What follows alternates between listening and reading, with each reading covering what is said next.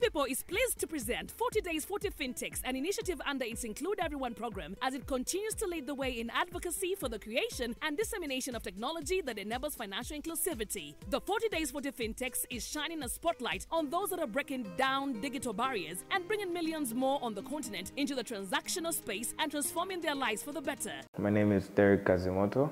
I'm a co-founder at AfroPavo Analytics and Tausi. AfroPavo Analytics was founded in 2021 March. Initially, the concept was we founded it as a data science consultancy firm. And when we started off, we hit the market. We kind of like saw the gap of whereby the market was not ready for a consultancy service in data sciences per se.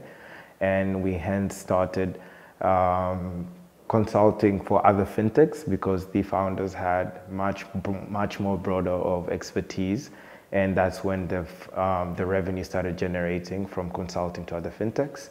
And for us to actually get back to be on track with what we actually saw when we were starting the company, we kind of like pivoted from consulting for the data science to actually build a product. Now the product's name is Tausi. And actually AfroPavo and Tausi are both the same name. It's just different languages. So AfroPavo is an African peacock, the scientific word of it, and Tausi is a peacock in Swahili.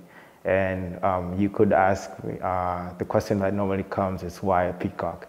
When a peacock is laying down, its feathers is just laying down, and it's very rich of very many beautiful colors.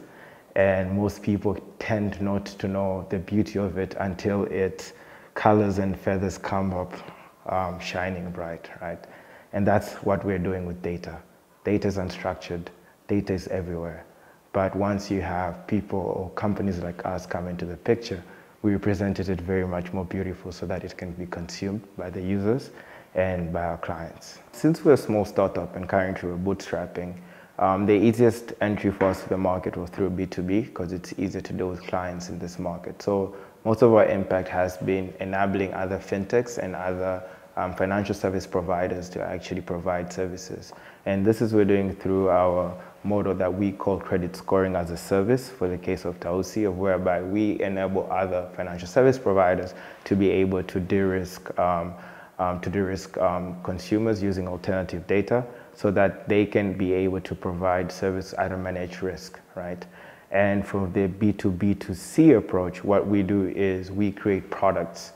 And from these products, we partner with mobile network operators and banks to actually deploy to the market and actually be able to increase the financial inclusiveness of people that are existing in this market.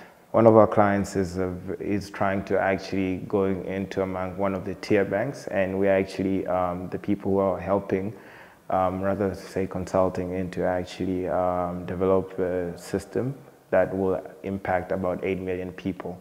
And we feel very much moved with the impact that we're actually producing, being able to produce all our services other than just credit scoring to begin with. But that's been done within the business as a revenue generating source of income. Other than that, from our product side, we are actually in partnership with an MNO. And when I say MNO, I mean mobile network operator and a bank, to deliver a product to the market that will actually impact women, especially. It's a women form of savings that is very common with women.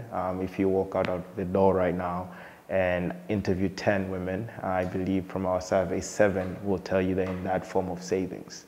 And from that on, we are looking to impact at least 100,000 people by the end of next year once the product is live. The state of the fintech market in Tanzania, I think one of the key things is one of the leading channels that fintech is actually accessed for most people is through the likes of mobile money with the M-Pesa, Tigo Pesa, and Airtel Money.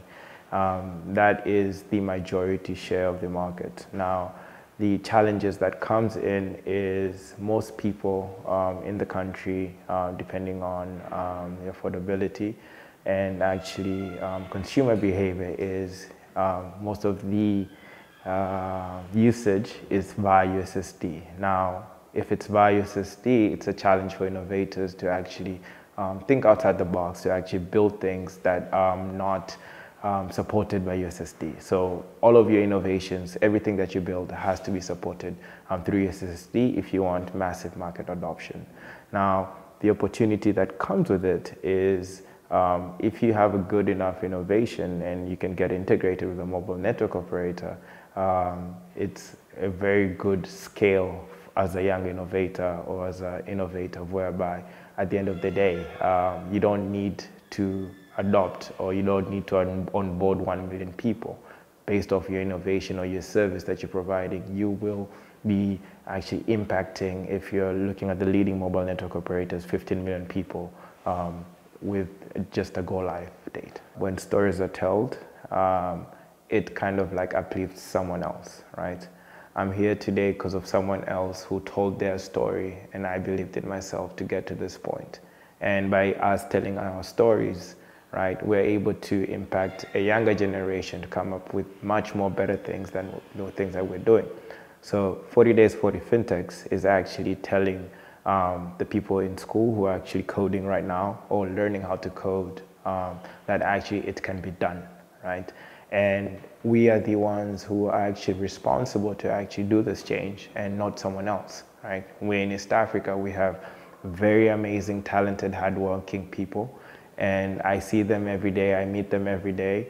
And as a through collaborations and etc., we can actually make this market and make it better. And we are the ones who are actually tasked with that and not someone else. Please visit AfroPavoAnalytics.com to kind of see our consultancy services, but more importantly, visit Tausi.Africa. It's a very interactive website. You'll find a nice video of a guy named Rafiki, and Rafiki is actually the guy that we are actually solving the problem for. So if you're Rafiki and you're listening to this, please don't be afraid to contact us. 40 Days 40 FinTechs is presented in proud partnership with Cross-Leg Technologies, Modus Box, Moduloop Foundation, and Level 1 Projects.